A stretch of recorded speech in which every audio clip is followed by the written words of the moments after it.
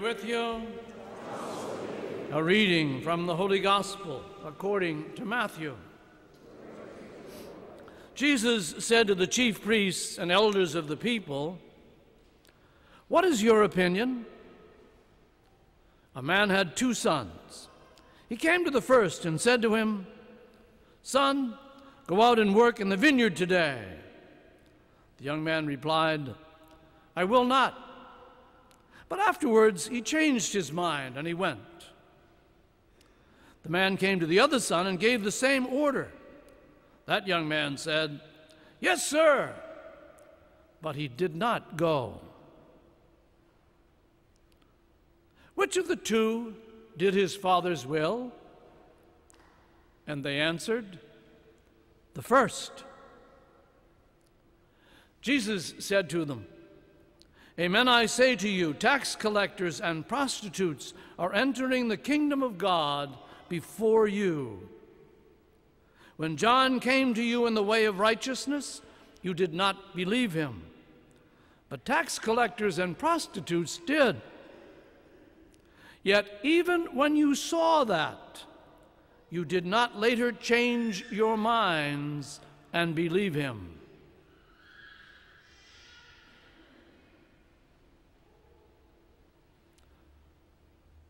The Gospel of the Lord.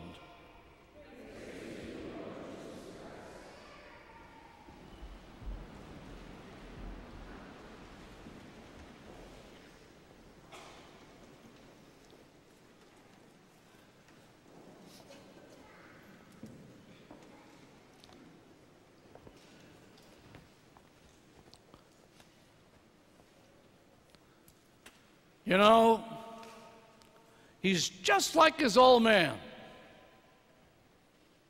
You ever heard that phrase before? We see a person, maybe they have become an alcoholic, and because their dad before them was, we say, well, what would you expect? It goes from generation to generation.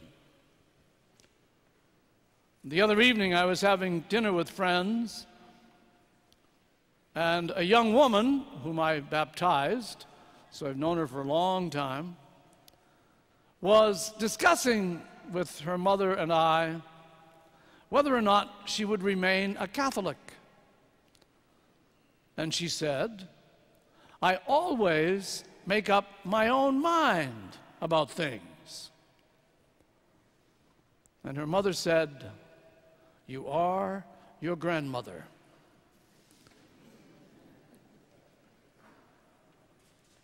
Some things pass generation to generation. We can't help the gene pool.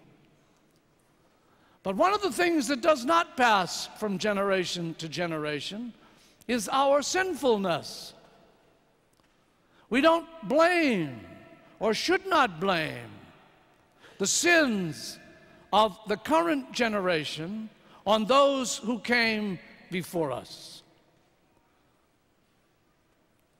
For a long, long time, the people of God, particularly before the exile, used to believe that the sins of the parents were visited upon the sins of their children, and on and on and on.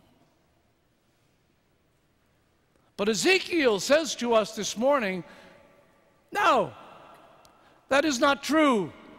You have a choice about whether or not you will sin.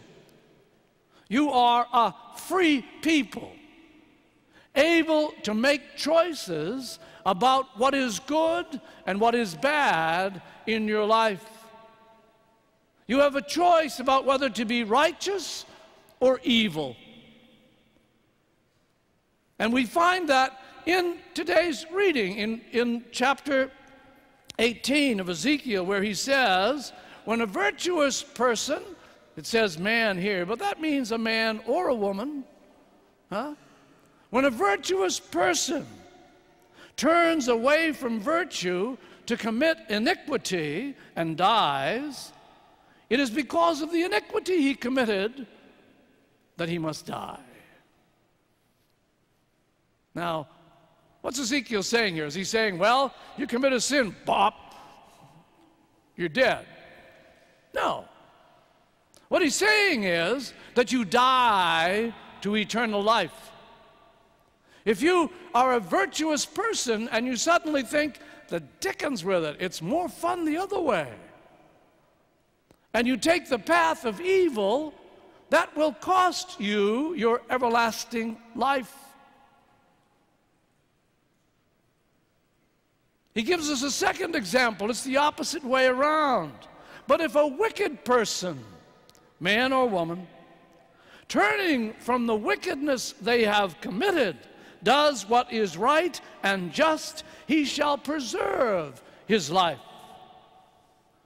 Because those people have turned away from all the sins which they committed, they shall surely live, they shall not die. And you're thinking to yourself, now wait a minute.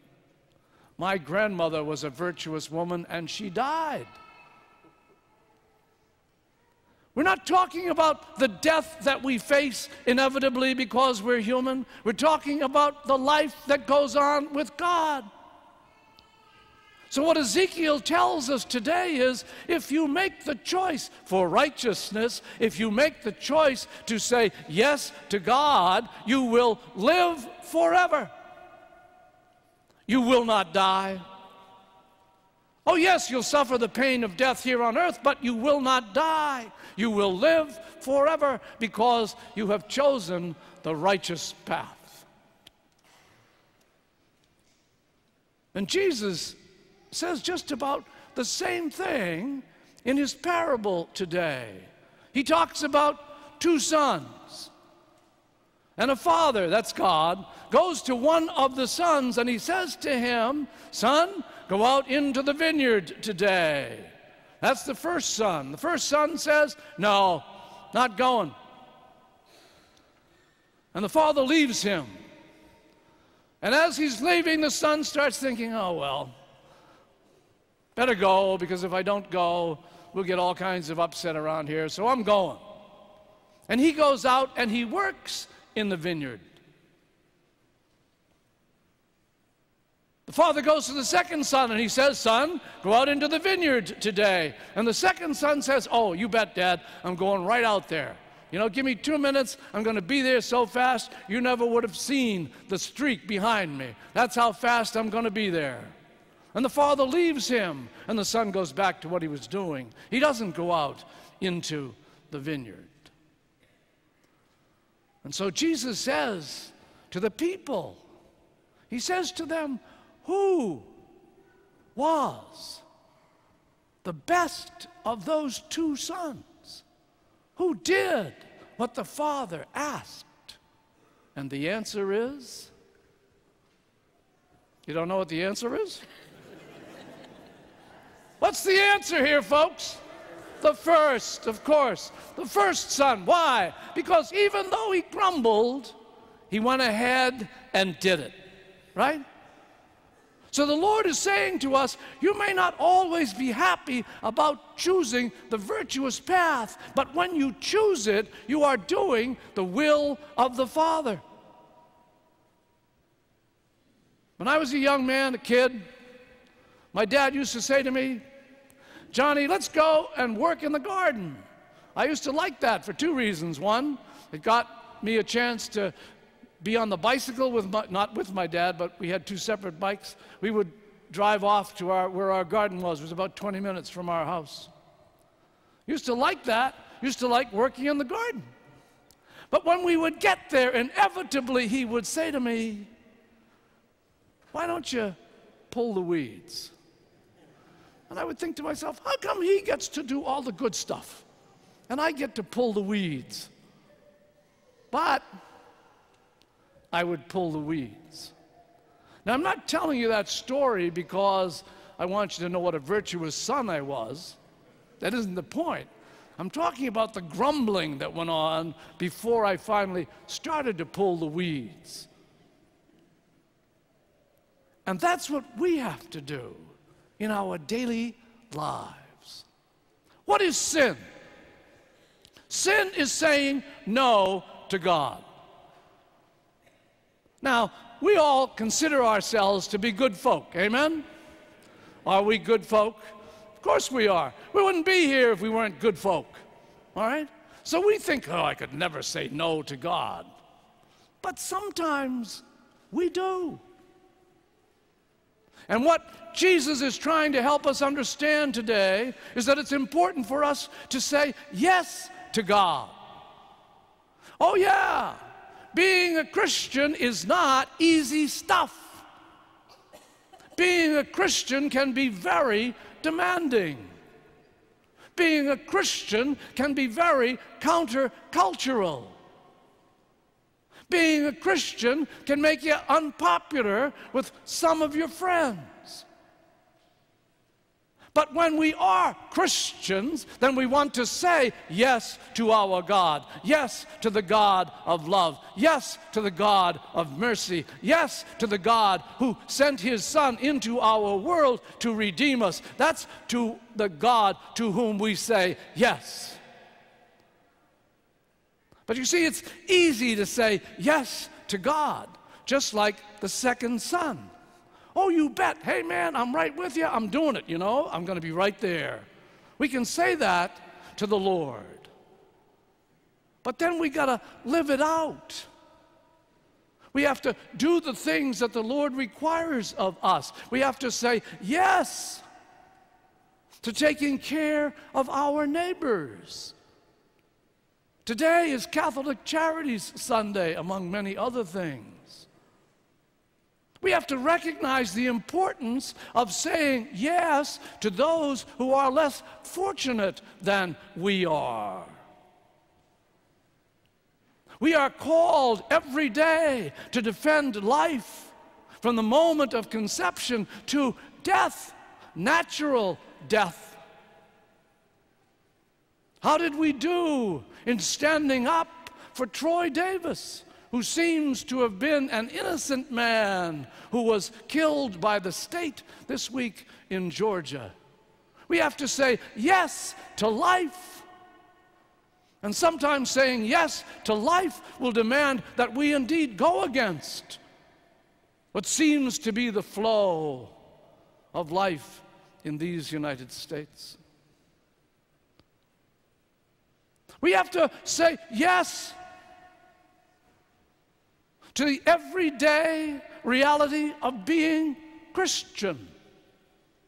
We have to say yes to believing that marriage is a once-in-a-lifetime gig. That we cannot be unfaithful to our spouse and at the same time be saying yes to God. We are free to choose God. We are free to choose to say yes. We are also free to choose the path of evil.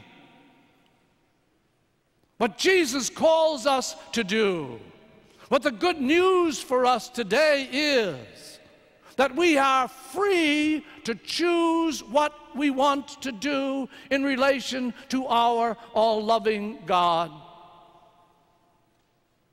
And so the Lord today is asking us to say yes.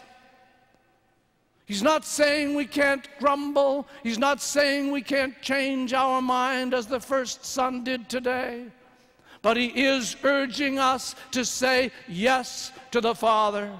He is urging us to say yes to our God. He is urging us to say yes to a life of virtue. And when we say yes, we will never die. We will live forever.